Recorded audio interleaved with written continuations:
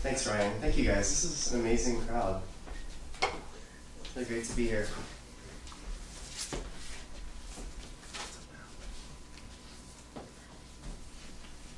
How to stop migration. 1. Glad for the dust I am, for in its pattern I see an order beyond its name. Civility in the rain as well. Window I wish to break. Window I broke, all the same, repaired, broke again. The bees get used to their keeper, one of their own. And the sky, once wrapped in a rug, did not turn out to be the same sky when unwrapped and revealed. But how could I have known? Tell me, how could I have known my body would fit so well into a barrel, into the river, over the falls? How to stop migration? 5,000 doves dyed black, a darkened sky, a voice says Houdini would have worn 3 pairs of handcuffs, a lead blindfold, and, it's true, shaken them all off. 2. What's more important than all of this? What's always been more important than any of this is the question of how to set work aside for another day. For instance, every 90 seconds a grocery cart is stolen in America, but where, the voice asks, do they all go? The frontier is a grand place, but a mountain of steel and twisted metal is grander somehow in the eaves of the mind, if only for the strange beauty of it. But wait. I do not mean to say a pile of shopping carts can somehow overtake what nature has always had a right to. After all, I was once called a nature poet by my mother, and nature weighs more than all the shopping carts in the world. Really, all of this is as peripheral to us as only mass can be. Truly, all of this is to say, step away from the tree you've been leaning against. Come with me, can you? Come with me to the top of these shopping carts and look at the moon and tell me, please tell me, is it not right now more beautiful than it's ever been?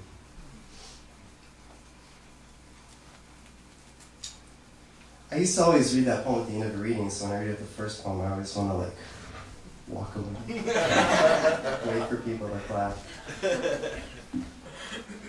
Is that enough? You guys? Okay.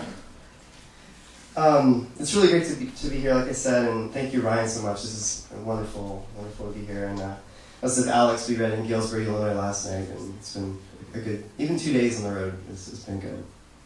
I wish we could do some more. You want to hang out some more? Anytime. Let's do it. My book is about Michigan. I moved to Illinois recently, but I lived in Michigan for a while, so this book was written while I was living in Kalamazoo. So a lot of the poems are about living in Michigan, the Midwest. This poem I wrote on the train going from Kalamazoo to Chicago, and it's supposed to be a love poem. My wife doesn't think it's a love poem. There's fire breathing and dead bugs and Civil War references, and I don't know, so this is what happens when I try to write a love poem. For your eyelash anchored to the sky. I am riding backward through Michigan toward Chicago. I am thinking of a specific place in time. A smashed caterpillar somehow on a windshield. Somehow, other how. I am always wishing you were here. I am thinking of a general place in time. I was watching a boot fill up with blood, and I said nothing. A school of geese. Each one turns to a door when I touch your hand. What can we say to the inside of a piano? Can you play it with your teeth? I am tying a typewriter to my leg with a heavy piece of thread. Because I do not want to be dragged to the bottom. Because I want to watch thousands of words spill out and up toward me.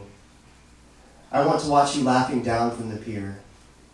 I want to breathe fire, only to see my reflection in your iris. Your left iris, the one sculpted from 1,000 tiny feathers. I was reading that poem one time, and my 5-year-old daughter was in the crowd. She was 3 at the time, and I read those lines. What can we say to the inside of a piano? Can you play it with your teeth? And my daughter was like, no. So, I get heckled a lot at readings somehow. And my daughter is learning how to do that. Which is great, right? I was at a reading one time in Austin outside, and this was in the middle of a poem, and this car pulls up. This is in a parking lot. There's like an art gallery. This car pulls up, and this guy gets out wearing like a white suit, a white hat, comes right up to the front of the crowd and stands right there and watches me. This is in the middle of a poem, right? What is happening? Everyone, I look in the back and everyone has their phones out there recording, like, this is going to be good. Whatever he's about to happen is going to be really good. And he's just like up there, like, he's never been to a poetry reading probably, and he just doesn't know what to do. He's like up there just like, yeah. And I finished the poem, he's like, that was good. He got his wallet out to like leave a tip, and he realized there wasn't a tip jar. And he just got back in the car and left. It's amazing. I read that poem really fast. Really fast. This poem is called Self-Portrait with House Slippers and Tap Water, and it's a poem that owes a lot to a poem by Jay Hopler, which is called Self-Portrait with Whiskey and Pistol. And, I give my students assignments all the time, but I also do the assignments because I feel like that's only fair, to do them as well. So it's a poem in 8 parts. They're really short parts. I just have to say that. I say, like, there's a poem in 8 parts, and people just, the air leaves the room. Oh, God. 8 parts. They're short. Self-portrait with house slippers and tap water. 1. In bed, a rose thorn in my finger. A celebration of the day was all I turned out to be. 2. Maybe disappearing is what I meant. A lover's hair clogging the drain. Maybe disappearing is what I meant. 3. The beginning of a beautiful season. 4. Even if what they say is true, pain exists to magnify love. You wouldn't change your hum to accommodate loneliness. 5. Oh dog, can I understand hunger for a moment through your mind? What would heaven be if you couldn't manage abstractions? 6. Or if you could. 7. Headlights for a reading lamp. The beginning of a beautiful season. 8. I am washing the sand. I am washing each grain of sand. When you live in Michigan, you write about the weather a lot. It sort of just ends up in your poems. And this poem is called Thought for a Stalled World. We had you'll hear the weather throughout the poem, but we had a house, in, an older house with hardwood floors, but the middle of the hardwood floors was this like unfinished pine, so you would be, like you put a rug down, but you'd always be walking through the room, maybe you'd step on the unfinished pine and get the splinters. One time, I got a splinter in my fingernail, straight down to the cuticle. And so the poem kind of came from that experience. I'm sorry for that. If there was a chalkboard, I would scratch it. But I can't. I should say there's a couple lines from a Emily Dickinson poem in this poem. You'll hear them because they're like the best lines in the poem. And then the poem continues, which is really stupid. Thank you, Emily. So, Thought for a Stalled World. In early June, a late frost, an airplane coming apart above us and then catching hold in the mind, the dogs down the street lunging at each other, and the grass in your hair from yesterday still there. We have danced over, lived with, barely missed, countless splinters, except for the one that went right under my fingernail, straight to the cuticle, a reminder that pain has a beauty all its own. The nail divided down the middle, a line drawn, an elegy hidden in each fingertip, an elegy slipping out in the middle of the night like it owns the place. Because it does. Because it does, we put a price on beauty, on pain, on elegy, and think nothing of it. I do not wish to be didactic.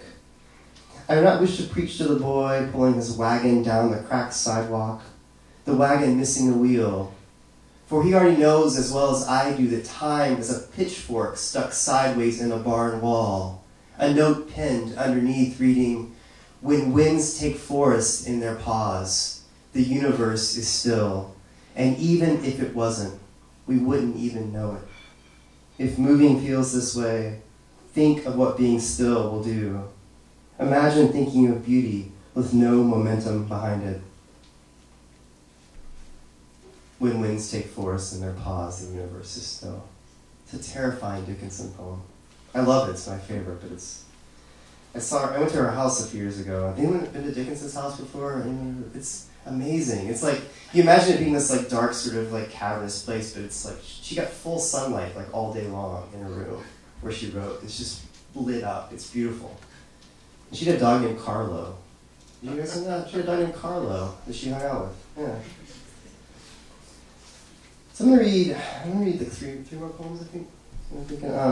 This next poem, I wrote a series of poems for this book that were ekphrastic poems, poems based on paintings.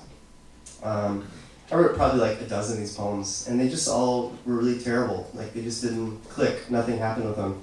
I had this like revelation one day. I woke up in the morning and I thought, like, I can write ekphrastic poems, but they can be about like fake works of art, like works that don't exist. Fake phrastic, I think is what sounds like. We should call it fake phrastic.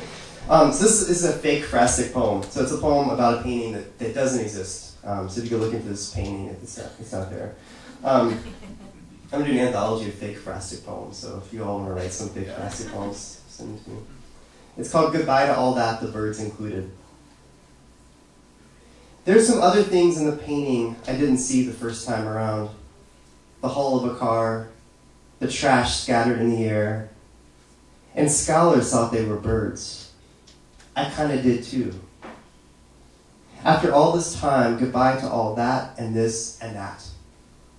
I hope the insects become magnetic, to eat plastic hillsides, to pull a drone down even. It might even be a collage now that I'm looking closer. What does any of this even mean? What is there in the world we do not wish to say goodbye to? Goodbye to war? A scholar once said that war makes us rhyme with each other, and music is a fluttering trash in a collage or painting or whatever we want to call it. It's under glass, so I place my face up against the reflection and wait for it to pull me inside. So I'll read a couple of new poems to close. I think they'll be in the new book called Stranger, which is out in a couple of years. This is a poem called Nightcap for Stillwater. Anyone ever been to Stillwater, Oklahoma? It's sort of a terrifying place. I'm glad to leave Stillwater, Oklahoma. I mean, I loved it. It was everyone was great there, but it's one of those places where you imagine you could just sort of buy a carton of cigarettes and stay forever. I did, though. I did. I was on tour, like a poetry tour for a week with my dear friends Michael and Ada, and we tour in April typically. So when we read poems, we do this sort of like round robin thing where the first person reads a poem, and the next person reads a poem that kind of riffs off that poem somehow. So there's no set, you don't know what you're going to read when you get up there, basically. But because it's April and it's National Poetry Month, the person who goes first that night has to write a poem written that day, right? So you're in the car driving somewhere writing a poem. So I wrote this leaving Stillwater, Oklahoma, after reading a poem by Bob Hickok, which sort of made me think, like, why do we write poems? You read these poems and you're like, why do I bother? Like, why don't I just like read Bob Hickok poems? So this poem came from that. It's called Nightcap for Stillwater. We left the bar from Stillwater and we went back and to have a nightcap, I think, with the people that were hosting us. And we were getting ready to leave the second time, and they're like, "Did you guys find your hat?" We're like, "What do you mean, our hat?" They're like, "Your nightcap. Did you find it?" Like, we didn't find it. No. Nightcap for Stillwater. Some mornings I read poems, and my first impulse is to remain silent, as though even the simple act of conversing would further complicate a world continually unfolding before us. Perhaps like an observer on the outside of a field. Perhaps like an observer on the outside of a field. The field has somehow filled in the space around me. In moments like last night, one cannot help but wonder about the sharp edge of a year and the dullness of them adding up one by one. It's certain that I'm not the same person I was back then, and even now I have a temptation to swerve this life off into another one. If life is a flight where I lose everything and everything belongs to oblivion, then I can live with that. After all, what choice do we have? An observer on the outside of the field, I am a different person altogether. I am suddenly standing there with you, your hand touching my arm.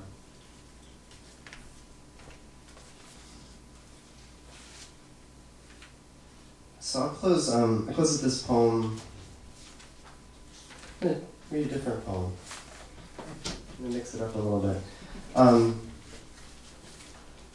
I teach in the summers at Canyon College for their Young Writers program, and it's a really intense experience because you're like with these high school students for like 6 hours a day, and you write with them. So you're writing poems the whole time.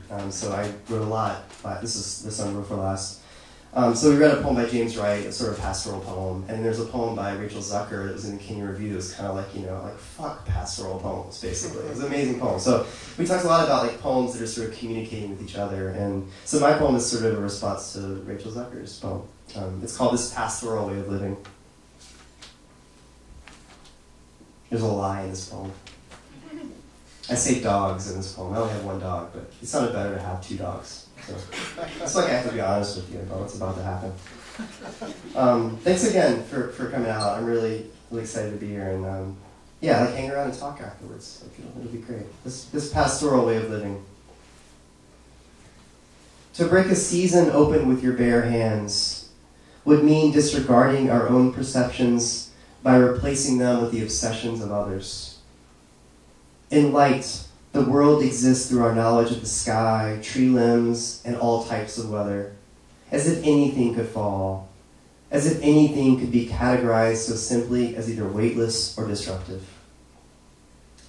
I step over raised dirt most days, pretend that its existence can be its own type of becoming. Like animals mimicking other animals, the trees do not move unless the earth thinks to release them. Should we be envious of their immobility? Insects invent so many ways of moving, and most of us think nothing of it. Would it be sensible to pause daily in a sense of knowledge or fear? And what else? I don't entirely believe that one must see something to understand it. In Kentucky, there are horses everywhere, and there are hundreds of roads you can take to see them. I believe in the pastoral because I live in the pastoral. The trees are so bucolic here that they call out at the end of the day. They bend under their weight of our unknowing. Some days I take the dogs out to run at land once owned by the Boone family. There I watch the blades of grass stir, and I pause to think about the complications language can bring into the world. A world we can lie down in. A world where sometimes even the horses disregard our presence. Like a double fence along the highway, the mind is an expanse. There's always an end, a border. From one thought to another, I'm calling out to you. I'm calling out to you, as if we're building a nest, one word at a time. Thank you so much.